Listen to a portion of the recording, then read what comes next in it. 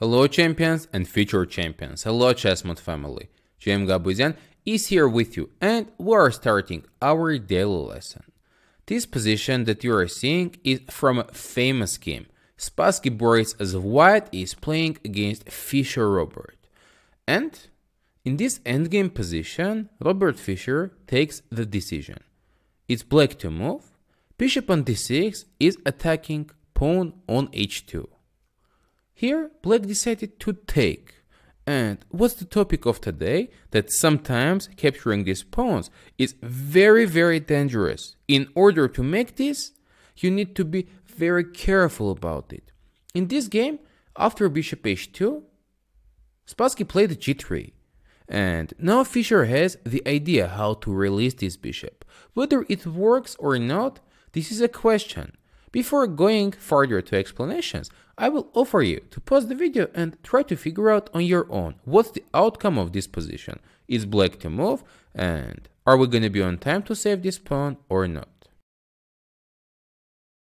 Now white has the following idea. They want to play king e2, king f3, king g2, and this bishop will be trapped. If here black tries to prevent this maneuver playing g5 move, and after king e2 going g4, it's only covering the square on f3, but white also can go through f1.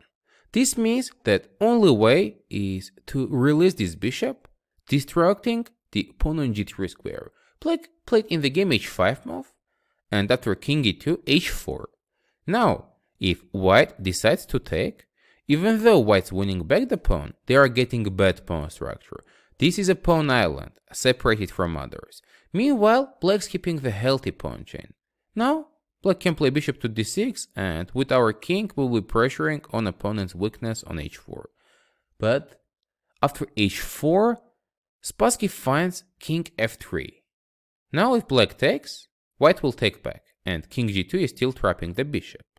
That's the reason, after king f3 move, black cannot take. Fischer, before going for bishop h2, had this variation in the mind, the h3 move. This didn't happen in the game because later on turned out that this was a blunder. At this moment, white cannot go king to g2. And if white tries to go king to g4 square, h2 will be promoting. That's why Fischer thought that after playing h3, everything is gonna be fine. And as well he thought, if now white goes king to g4, black has bishop g1, we are threatening h2, and at the same time, pawn on f2 is under attack. King takes, and bishop f2. Later on Fischer was planning to play bishop e1, release this bishop, and staying with an extra pawn and great position. Out of a sudden, even at this moment, white has bishop d2, and our bishop is locked here. And it cannot escape. Now it's blocked, all of the moves are not possible. Bishop g1 or bishop f2 doesn't matter, white goes king to g2, this piece will be trapped. That is the reason after king f3 in the game, Fischer realized that h3 is not an option, tried to play king e7, but after moves king g2, pawn takes, f takes g3, he captured on g3, and now, with king g3, white staying with an extra piece versus two pawns. Even though in this endgame, black had some little chances to survive, since now there are two pawns versus the bishop, but at the end Fischer lost. Now let's go back to the beginning position again.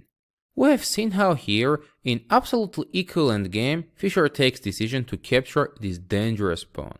Seeing these moves with the bishop is an important skill. Sometimes it works, sometimes it doesn't. But it's a decision which requires a lot of responsibility, super critical moment, and a mistake can leave you without a piece, which exactly happened in the game of super strong Bobby Fischer.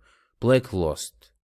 And for future, when you're having these kind of options, you can try to check it out, but my biggest recommendation, try to make sure you are not blundering any tricky ideas, because when your bishop is locked behind the pawns, opponent might have a lot of unexpected resources. Now, let's go ahead and you will get your homework position for this topic. In this endgame, It's black to move now, and the move happened is knight c5. Bishop on d3 is under attack, and there is an option to capture on h7. My question to you: how will you continue here for white? You can share your thoughts and ideas in the comment section below.